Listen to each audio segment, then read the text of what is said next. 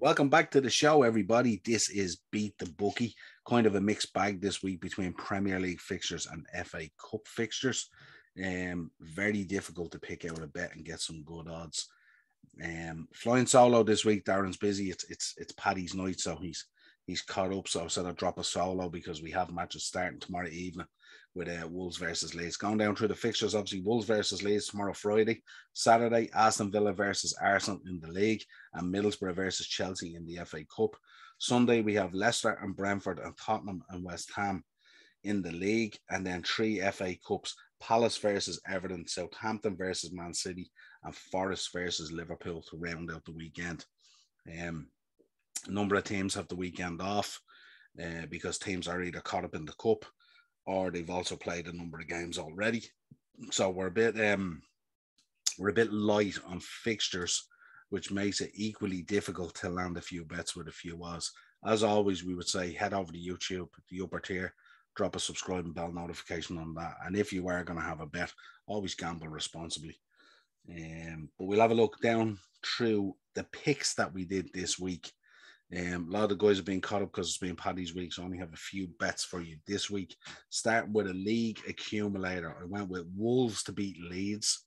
I went with Villa and Arsenal to be a draw, Leicester to win against Brentford, and Spurs and West Ham a draw. That accumulator will return you 57 to 1. Not too bad at all. Relying on two draws there, Villa and Arsenal, and Spurs and West Ham. Two pivotal games in the top four race. We did an FA Cup accumulator as well. Went with Chelsea, Palace, City, and Liverpool. More or less all the favourites, although you could flip a coin between Palace and Everton. Comes in a 4 to 1, so not great odds. But I suppose if you've 20 on it, you're going to get a ton back. But tough one in the FA Cup this weekend in terms of landing any odds. I did both teams to score. So I did Villa in the Villa Arsenal for both teams to score. Spurs, West Ham, and Palace, Everton. Again, 4 to 1. That I think is a tidy bet.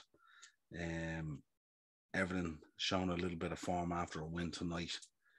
Picking up a goal in injury time. They should be buoyed by that. Dominic Calvert-Lewin is back as well, so he should start scoring goals. Palace, we know, are scoring a few goals, although they had a 0-0 against Man City on Monday. They have been picking up a few.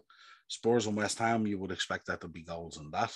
And Villa and Arsenal, you can be guaranteed to be goals in that. So 4 to 1, not a bad bet, but not huge odds.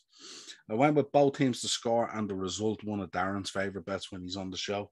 So I went with Wolves to beat Leeds and both teams to score. I went with Leicester to beat Brentford and both teams to score. I went with Palace to beat Everton and both teams to score. And I went with Man City to beat Southampton and both teams to score. That returns 56 to 1. Not a bad bet, decent value in there. And, for what, 1, 2, 3, 4 results and both teams to score, decent odds. I rounded it out then with an anytime goal scorer. And I went with Jimenez off Wolves. I went with Coutinho off Aston Villa. I went with Kai Havertz, the man who's banging form at the moment for Chelsea. I went with Vardy off Leicester. And I went with Kane off Spurs. And I went with Jota off Liverpool. I think he'll rotate a little bit there on Sunday evening. And I reckon Jota might start, even though he didn't have a great run out against Arsenal. But this is the FA Cup, and we shall see. That returns 125 to 1.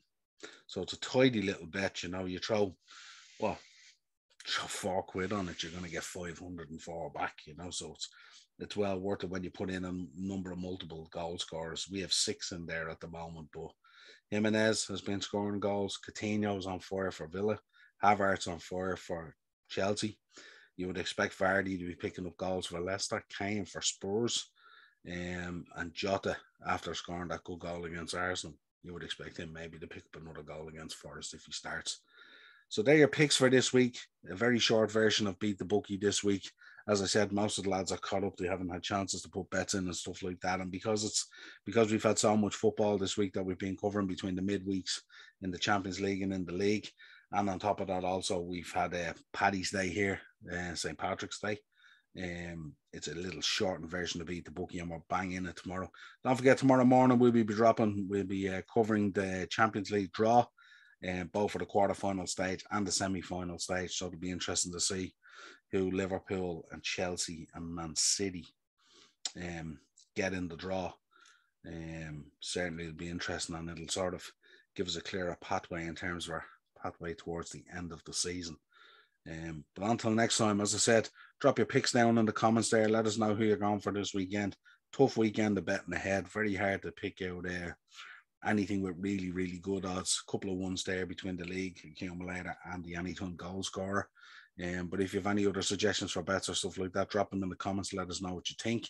We will follow it throughout the weekend. We will be dropping the Champions League review tomorrow, Champions League draw review tomorrow.